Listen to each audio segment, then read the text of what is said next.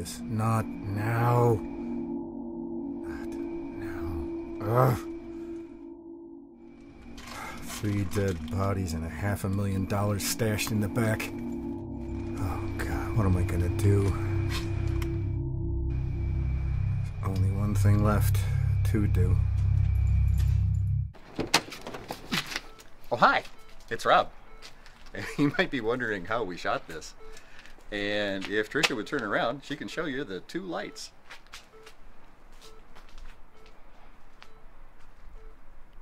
And that's it. We shot this on the spur of the moment in the driveway because I wanted to show you guys these new lights that I got.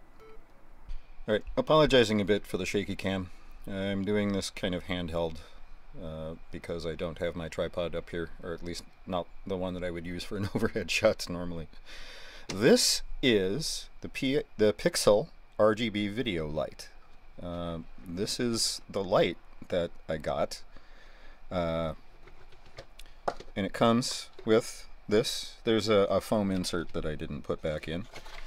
It comes with a little 1/4 inch wobbly adapter. You can pose this in quite a few different ways. USB-C charging cable. Yes, these are rechargeable. And a handy little carrying pouch, because it's really nice to be able to toss that in the bag and carry it with you in your backpack. So, and in case you didn't know, I got 2.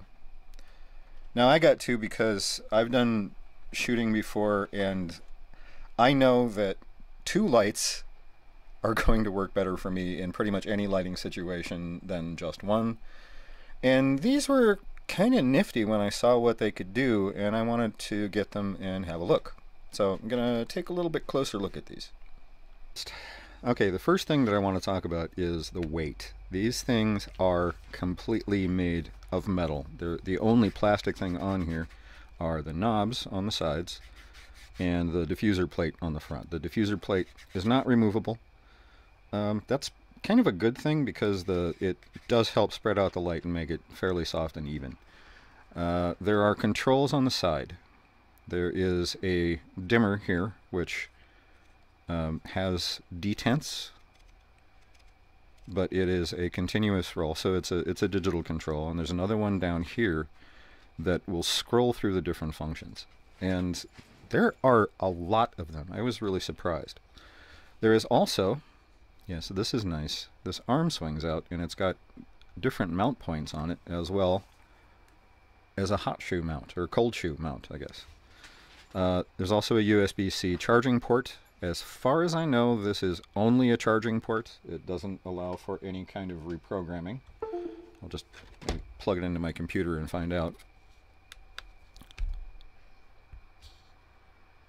Yeah, it doesn't register as any... Oh, wait a minute. What did it do? I don't know what it did. No, I think it's just, it recognized that something got plugged in. This is only a charging port, unless there is something that comes up in the way that I haven't seen yet. And I've used these a little bit, and still a 94% charge. It's really pretty good. So anyway, there is a power switch on the top. This is a physical slide switch, and it is, I like the physical slide switch rather than an electronic switch, because this means that when you turn it off, there is no power draw. The batteries will retain their charge besides any leakage current that they have, and generally with the lithium polymer batteries, which I'm pretty sure this is. Yeah, these are lithium ion, 3200 milliamp hours, so there's probably two cells in here somewhere. I don't know if they're 18650s. I would guess that they're probably prismatic cells, but that's really very nice. Alright, first thing, there is the basic video mode is just plain on, and you have the dimmer, so you can dim the light, which is very nice, as well as change the color temperature. So this will go up to an equivalent of 8500 Kelvin. down to 2500, which is a really nice separation, and I'm pleasantly surprised at how good these look on camera. It doesn't have the greenish hue of a lot of warm white LEDs that I've seen before. It's actually, it seems to have a fairly good color rendering index, so I am happily surprised with that. Each of these knobs these two knobs have a button in the center that changes the settings, and then there is a mode set button in the middle. Go through a little bit of the operation. It's one of my favorite things about this is the different things it can do. Now, aside from having just a white light with variable temperature, color temperature, it also can do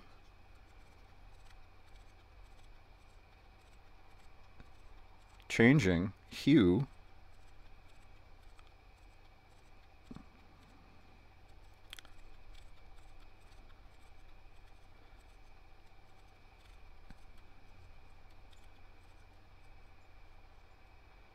and it goes through this entire gamut. Now, if you'll remember, there's this measurement on the back that goes from 0 to 360.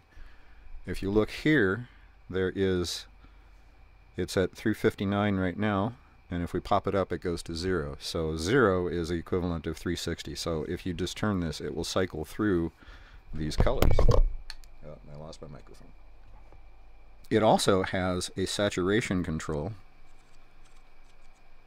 and a dimming. So I think for the saturation control, you press the center button, and if you reduce the saturation, it will go to a relative white. Now, I think the white in this is a combination of the 3 LEDs, so it's a little bit of purplish light rather than the color. But again, if you want just a straight white, or a straight single color white, you can use the just plain color mode.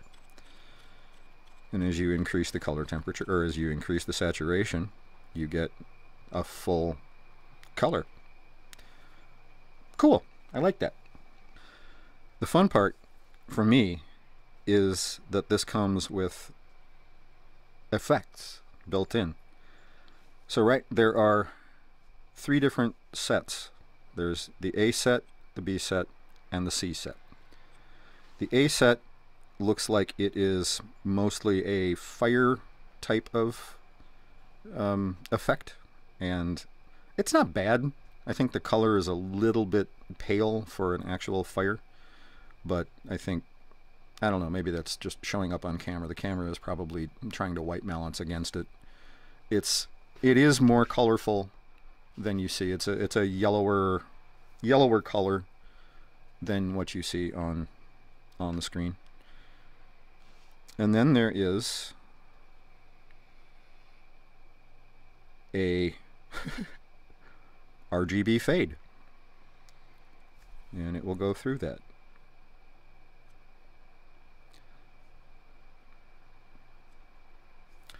So by this top one, you select the A, B, and C effects. Let me go through this again. And then in the bottom one, this is the police light. You can cycle through. Oh, no, this cycles through different ones here. There's a lot to do on this. It's really kind of crazy.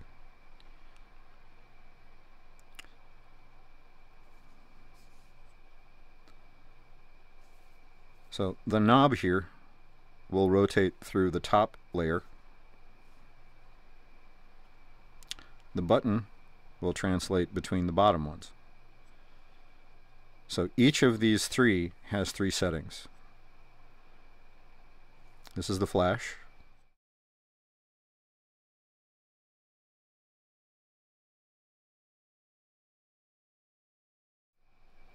I mean, this is one kind of flash. This is a different one. And this is one that's just a fairly slow changing strobe. This is an effect it's a slightly changing white. I haven't quite figured out what I would use this for yet. It's intriguing, but it's one that I haven't figured out quite yet. And then there's the fade up and down, which looks really weird on camera because it's competing against the other light and auto-adjusting. Anyway, that's just a quick rundown of the features of this light. I'm really glad I got these. I am impressed with what they can do. I haven't run them through their paces yet. I suspect that over time, you know, I'll probably have to tighten these up, but they look accessible. I think that's an Allen key.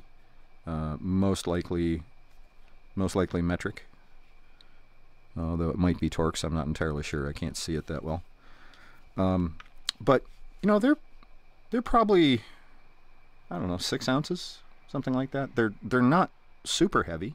You know, they're not a pound, and they're less than a half a pound, but they're, I think, more than a quarter pound. So I'm going to guess about 6 ounces. Might be different, as it doesn't really say. But you know, being able to put 2 of these in a bag and carry them around in the camera kit really is a nice thing. I mean, I can go on a shoot and have a couple of really decent versatile lights. You know, they're not like Fresnels or anything. They aren't any kind of focusable beam for some lights like I have on others, but these are, I will probably start carrying these in the camera bag because I like them so much, if I can find room. I've got a few things in the camera bag already. Anyway, that's good enough for now. I just wanted to post I guess a kind of a review and show you that these are, I actually really like these. So I'm going to give them a thumbs up. Pixel RGB Video Light. Got these off of Amazon. I'll try and put a link in the bottom. And hey, hopefully this helped you out, or at least gave you an idea of something I like.